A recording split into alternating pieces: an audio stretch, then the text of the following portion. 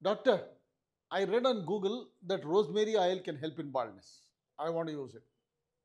Doctor, my friend sent me this article. See, it says rosemary oil can work and produce hair.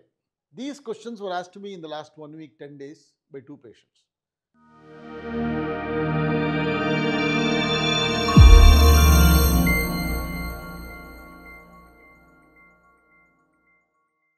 Dr. Venkataram Mysore, skin and hair transplant surgeon, Venkat Center for Skin, ENT and Plastic Surgery, Vijayanagar Banashankari, Cunningham Road, Bangalore. Trying to answer this question. Does rosemary oil work for hair loss? Does it have any evidence? Now, rosemary oil is a herbal product.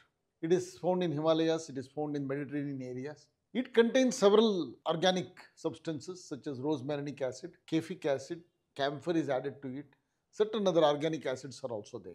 It has been used for decades for various other ailments. It has been used for arthritis. It has been used for depression. It has been used for anxiety. It has been used for hair loss also. So it's not a new product. Now, why this sudden enthusiasm? Social media suddenly sometimes discovers some old things, recycles old things. And so it has come up on the social media. Now in 2015, there was one publication comparing rosemary oil with 2% minoxidil. You can see that publication here. This was in 2015. It said rosemary oil is equal in efficacy to 2% minoxidil. That is important, 2% minoxidil. Now there are three issues here. Number one, it's an old publication. 9 years is a long time. Subsequently, there have been no significant publications on this. There were two other publications in alopecia areata in the form of aromatherapy. As I said, rosemary oil has strong smell, fragrance. So it is used in aromatherapy, which uses smell to treat diseases. It's an alternative medicine or what we call complementary medicine. There they said alopecia areata lesions benefited. But there is a catch. Alopecia areata is a totally different disease. It is an autoimmune disease which presents with multiple patches here and there, as you can see here.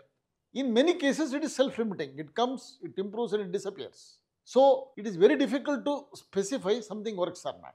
And aromatherapy has a strong placebo action. That means there is no drug activity, but it creates a psychological impact. And so the condition improves. That is placebo. So that is the answer for that alopecia areata. The second part is, if something works well, you will see lots of publications. Search PRP publications. You will see 40 publications in the last 5 years. Minoxidil will have 100 publications. Anything which works, lot of research. So why is there no subsequent publication after 2015?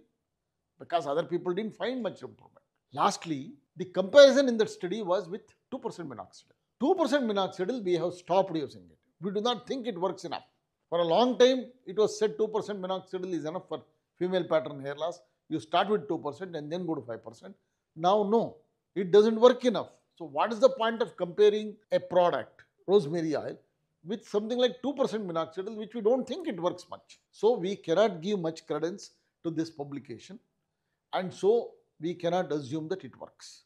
Now the next question is, why does something like this happen? See, there is an urge in baldness patients to seek some new, easy, simple, cheap treatment, hopefully which will cure baldness. That is understandable. There is a little sense of fatigue with minoxidil, 47 years old drug, still the same drug is being used. But rosemary oil is not this only one in that category.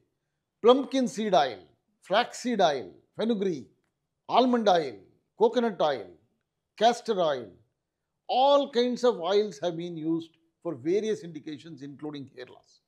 You can see this publication here which we ourselves analyzed this article. Even fenugreek oil, which has a bigger reputation, we wrote an article on that also, you can see that here. All these have mild anti-androgen activity, vasodilator activity, means it increases blood supply, anti-infective activity, kills bacteria and fungi. All these effects are there, but they are not enough to produce hair. It is one thing to have an activity in the laboratory, but it's another thing to be useful in clinical practice. None of these oils have been found to be useful in clinical practice. So we have to be very careful when we analyze such new sensations on social media. So my suggestion to all of you, please be careful and please be little cautious in jumping to conclusions when something pops up on social media. Baldness is a very difficult condition to treat. So far, the only lotion which works well is minoxidil, which was discovered in 1977 when I was in medical college. That too accidentally, serendipitously. There has been not a single new drug which equals in efficacy to that drug. Why? Because baldness is a very complicated problem. Any advances have happened. PRP is not a drug, it's a biological treatment.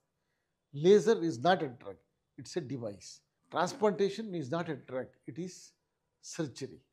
So very little drug advances have happened because it is complicated. I understand people can be unhappy that no new treatment has come, but that is the state of affairs. We have minoxidil booster recently, finasteride lotion recently, couple of other drugs are in the offing, but they all have to undergo rigorous scrutiny. These kind of products come into the market without that scrutiny, and in social media they create a sensation because there is a receptive audience which is hungry and looking for some proof. So please don't believe that.